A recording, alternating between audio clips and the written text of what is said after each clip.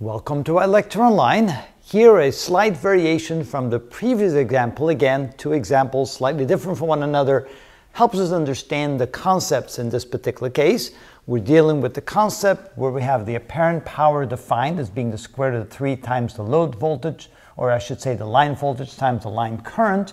And we have the triangle representing the complex or apparent power, the reactive power, and the real power.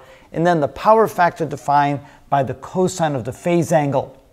Now, in this particular problem, we're supposed to determine the line current needed for a 25 kilowatt three-phase motor with a power factor of 0.8 when connected to a balanced 220 volt source. So again, we look at the triangle, we see what is needed, and in this case, we're trying to find the line current. So I sub L is what we're looking for. So we go to this equation right here, and we take the equation and we say that I sub L is equal to the what we call complex or apparent power divided by the square root of 3 times the line voltage. Now let's see what we've been given so far. We haven't been given the complex power, but we're given the real power, P. We know that P is equal to 25 kilowatts, and we're given that the power factor is equal to 0.8.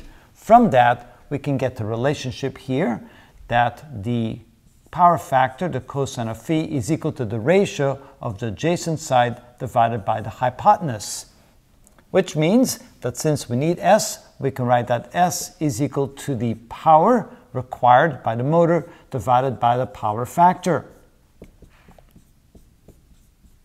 So in this case, that's equal to 25 kilowatts. That's the power consumed by the motor and a power factor of 0.8. So let's see here, 25 divided by 0.8, which is 31.25 kilowatts. 31.25 kilowatts is the complex power of the source, of the, the complex power of the load.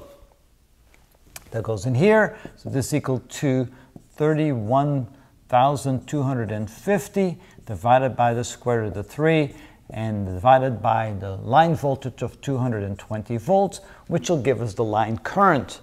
So this is equal to,